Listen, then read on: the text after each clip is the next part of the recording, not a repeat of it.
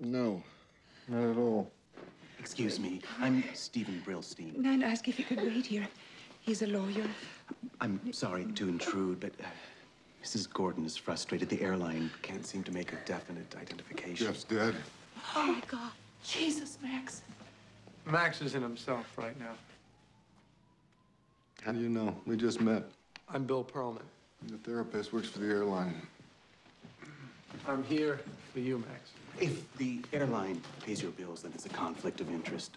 I have an obligation to warn Mr. Klein that anything he says in your presence Is in confidence. That's my agreement Please, let's with the talk airline. about that later.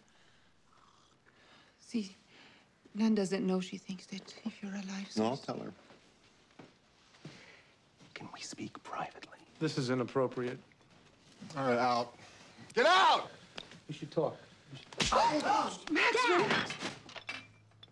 Are you okay? Fine. I didn't hit him very hard.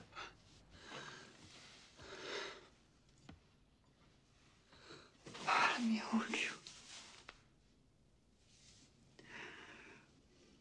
Why didn't you call? Where were you? I was visiting my past. But why didn't you tell me you were alive? I thought I was dead.